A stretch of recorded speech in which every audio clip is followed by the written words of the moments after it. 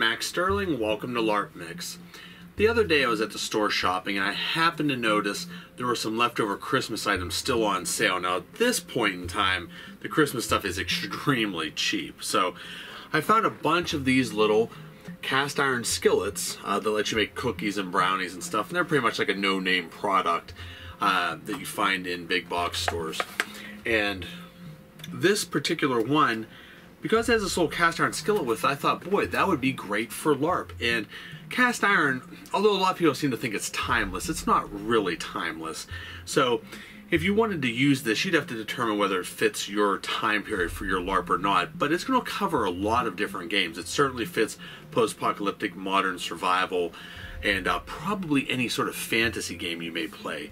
So if you play like hobbits or something, they're always cooking, or even if you just play somebody that does cook, I think cast iron would work fine for dwarf characters or any sort of medieval period fantasy type games. Now you'd have to determine whether or not this stuff, you know, existed or not in the game that you play, if it's historically accurate, but I leave that up to you to decide. However, we pop this open and take a look.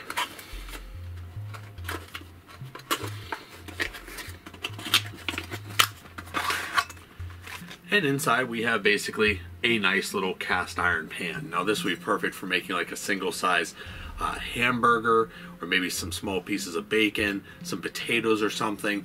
And if you get a couple of these, you can make a couple of different things at once. You know, basically just like a fairly nice little, you know, single serve skillet. And I mean, you could make an egg in there or something.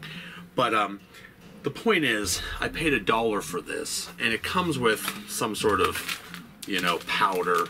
I don't know, like customs wouldn't let you through with this, but I guess it makes a cookie if you mix other chemicals with it. Now, the concern is, because these are so cheap, and it says they are, cast iron skillet is a product of China.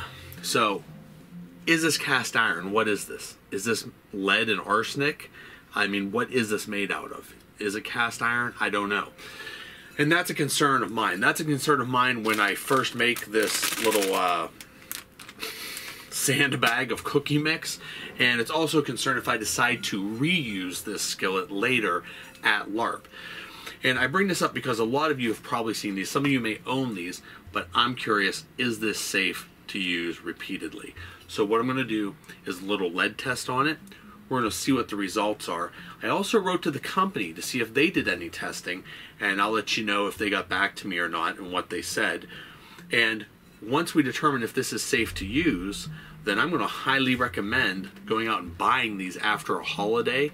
I think they sell them Valentine's Day as well. And if you can pick these up for $1 and get a bunch of little cast iron skillets, you could have some pretty serious cooking going on at your LARP. And like I said, these would be great really for most genres and most periods. But let's go ahead and take the test and see what we find out about these little cast iron skillets. So I went ahead and opened this thing up and I cooked the cookie mix that was in it. And basically you just add some butter and water after you wash this off and put some oil on it. And I cooked the little cookie in it before I tested it. And I can tell you that the cookie basically, it was trash. Like, if I bought one of these in the future just to get this, I would throw the mix away. It was not good at all. So what I did, of course, was, you know, went through the little seasoning process, put some oil on it and stuff. So now we got this little cast iron pan. And what we're going to do is we're going to go ahead and use this instant lead test on it. And it's good for metal, painted wood, and a variety of other things. But I really want to make sure that we're not just testing the seasoning or the outer layer or anything. So what I'm going to do is get some sandpaper, and on the bottom of it, we're going to sand it down so that we're really into the iron. And we're going to run this test swab on it and see what we got. So let's go ahead and sand this down, and then we'll get one of these out and do our test and see if, you know, these cheap cast iron pans that you can get for $1 after the holiday have lead in or not. Now, I went ahead and I sanded that down, and you can see that we are, you know, past any sort of coating or anything, so we're into it now. Let's go ahead and open up our lead test here. Okay, so now we just gotta activate this, and we crush the front part, and then the back part, And it says shake twice and then squeeze until yellow stuff comes to the top, which there is. Now if it turns a pink or red, then lead is present.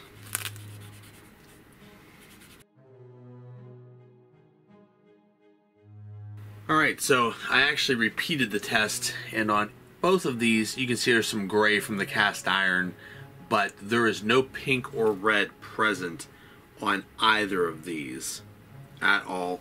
I did a little test card and there was pink on there, so the tests were done successfully, and there's no lead detected. So even though this is a cheap cast iron pan that is made in China, which, you know, whether it's true or not, has a bad reputation for there being lead in things, these little cast iron pans look great.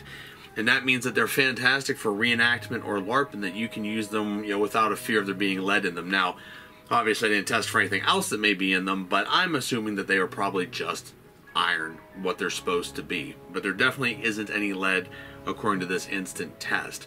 And the company, I emailed them, they did not get back to me, which is not really that surprising to me, to confirm anything. However, there are no warnings on the packaging or anything, so the way the directions read, it's basically after you use this, you can wipe it down, coat it with vegetable oil, and use again. So it's not meant to be a one-time thing.